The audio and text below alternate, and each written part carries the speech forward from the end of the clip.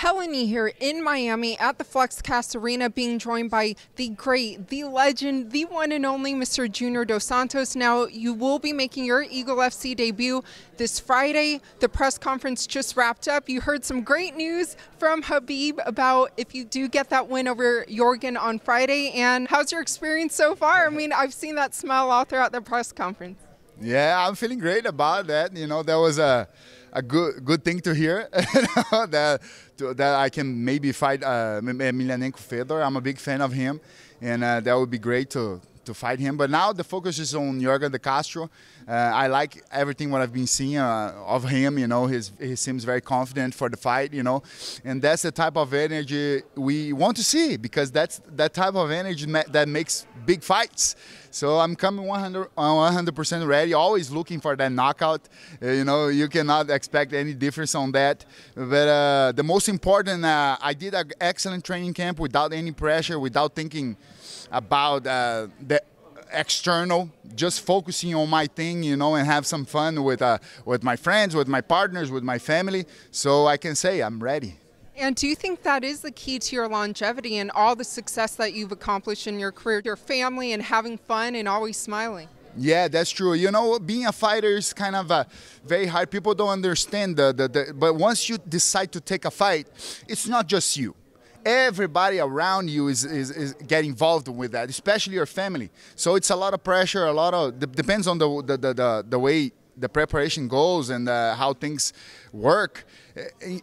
Everybody's under pressure. Everybody's suffering with you, going through pain, going through injuries, going through mental issues. You know, it's hard, it's heavy for everybody. You know, and this way, I wasn't feeling like this. I wasn't feeling like that. I was having fun with my family, having fun with my partners, and working hard, training hard. So I said, man, that's the type of thing I want to show to the people out there, you know, that I'm still here, and I have so many great things to do inside the octagon, you know, and then this Friday you guys will see a lot of that.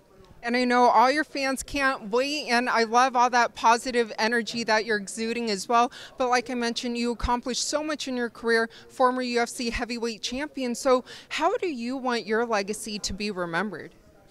A guy that is always moving on, you know, never giving up, you know, that's the truth, you know, whatever happens, there's many people with opinions out there, but they're not here, they're not doing, normally who has a lot of opinions about you and bad opinions, normally they're not doing anything better than you, you know, so you cannot hear about them, you know, with all the experience that I've been going through this last times, you know, I understand a little better myself, and a little better the world I'm living, you know, the world I'm working with, which is the MMA world.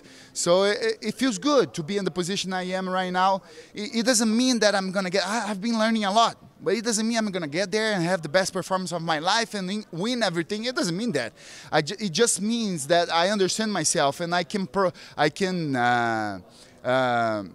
demand of myself the best of me, you know, inside of there. And I know I can deliver it. So let's do it. Yeah, very well said. And it looks like you have so much more to accomplish because, I mean, like we know this Friday against Yorgan De Castro, and then what Khabib said about Fedor. And I know you mentioned as well that you still want to box. So it seems like you have so many more goals. And, I mean, we're going to see a lot more of you for many years to come. Yeah, that's true. You see, like a few months ago, I was thinking maybe about stopping fighting. You know, I was wondering with myself, should I keep going or not? And now I have this fight with a great guy, Yorgan De Castro. Maybe a fight with Fedor. I just knew it. I just had that information. And also, one of my biggest goals is to have boxing fights as well. So you see, so many things to do. Life is amazing, and that's why I always say, you know, stay strong and always keep moving forward. Which boxer do you have in mind, though, ideally, to make a debut against? Well, I like the conversation we had with Triller for me to fight Kubrat Pulev. I think it would be the first great. It wouldn't be pure boxing. It would be triad, but it would be very close against a great boxer who he has 2 losses. The only losses he has is to Vladimir Klitschko and Anthony Joshua. So, man, high level. You know, that would be a great entrance in the boxing world for me. But, man, of course, if we have to put the focus, we got to put the focus on the biggest ones, on the champions, you know. So Tyson Fury or Alexander Usyk, you know, those are the guys who everybody put their target on their back. So of course, it's a kind of maybe too much of me to be thinking like that, but that's how I got here. You know, one day I was dreaming about fighting Emelianenko Fedor, and that's why I got here. And maybe now I'll do it. So yeah, if you dream, you gotta dream big.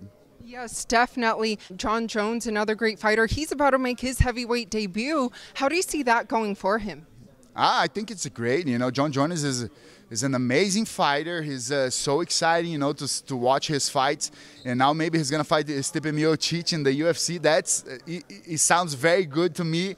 You know, Miocic is an amazing fighter as well, so tough.